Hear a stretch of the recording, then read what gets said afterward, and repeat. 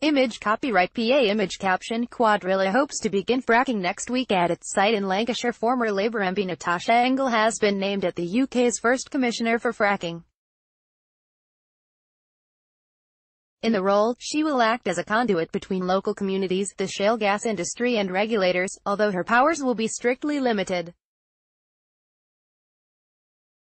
She said she would work to ensure people had impartial information about shale gas exploration and address environmental concerns. The Greens, meanwhile, have restated their aim to ban fracking completely. Addressing the party's autumn conference in Bristol, Green co-leaders Sean Berry and Jonathan Bartley called for continued direct action to stop the ecocide of fossil fuel exploration. The process of hydraulic fracturing, or fracking, sees liquid pumped at high pressure deep underground to fracture rock and release gas. Campaigners say it is deeply damaging to the environment, citing the decision to abandon drilling at a site in Wheaton, Lancashire, in 2011 after it was linked with 2 earth tremors.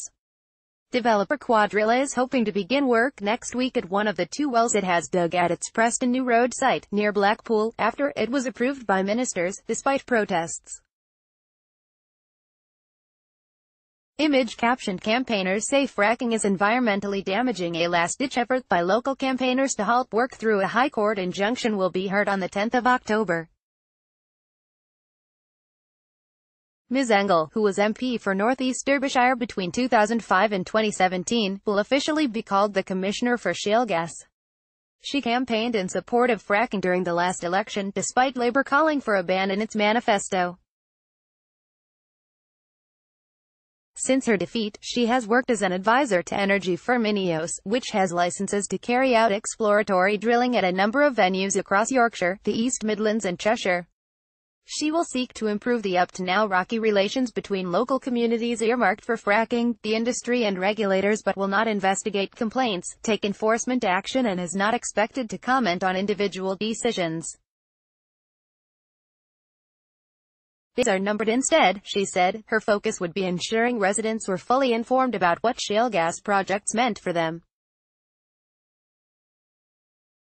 If extracted safely, shale gas has the potential to be a new, domestic source of energy for the UK, she said. Image caption Ms. Engel was Deputy Speaker of the House of Commons, but there is a need for clear, impartial information to be provided to all parties and in particular those local communities most affected by shale gas development. Energy Minister Claire Perry said the Commissioner would provide a single point of contact for residents and ensure they had access to the best scientific information about the risks and benefits. It's important we get the facts straight on shale gas, she said, adding that the Commissioner would also provide a link between the industry and the UK's robust and stringent regulatory framework. On Friday, she also announced the creation of a single industry body, the Shale Environmental Regulator Group, to resolve on-site regulatory issues and help local authorities considering planning applications. It will bring together the Oil and Gas Authority, Health and Safety Executive and Environment Agency. Speaking on Friday, Green co-leader Jonathan Bartley praised 3 men jailed last week for their involvement in protests at the Preston New Road site, saying they were on the right side of history. I have a message for all the frackers, he said. Your days are numbered. Fossil fuels must stay in the ground and we won't stop until your dirty industry is thrown in the dustbin of history.